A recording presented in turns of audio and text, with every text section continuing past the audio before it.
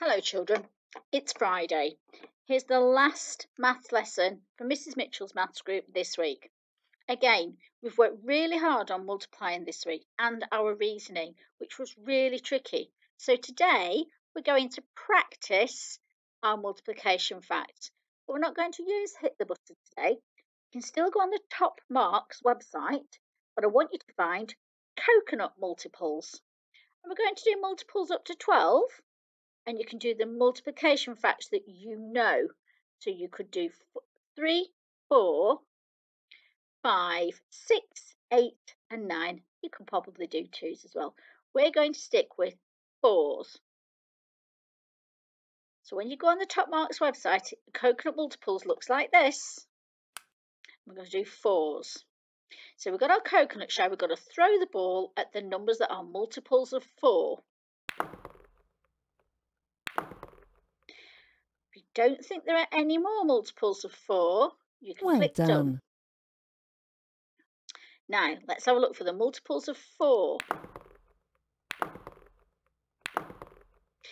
If you're not sure whether it's a multiple of 4 or not, you can try throwing at it and see what happens. And that helps us. That's right. Let's try the next one. Well, I know it's not that one. Brilliant. Well done. Excellent.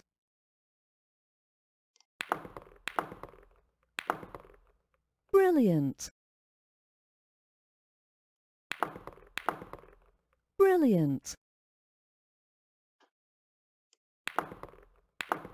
Now, if you don't get them all, this is what happens. Try again. So one of these must be a multiple of 4, and there it is. That's right.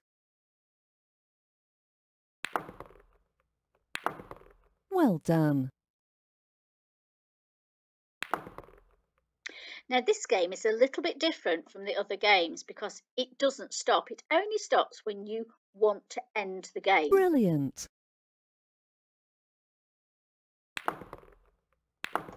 Well done. So you can keep going for a long time if you want to. Well done. Brilliant. Or when you're ready, click on the menu button. It will take you back to coconut multiples. So that's your job today, children. You're going to practice your multiplication facts using coconut multiples.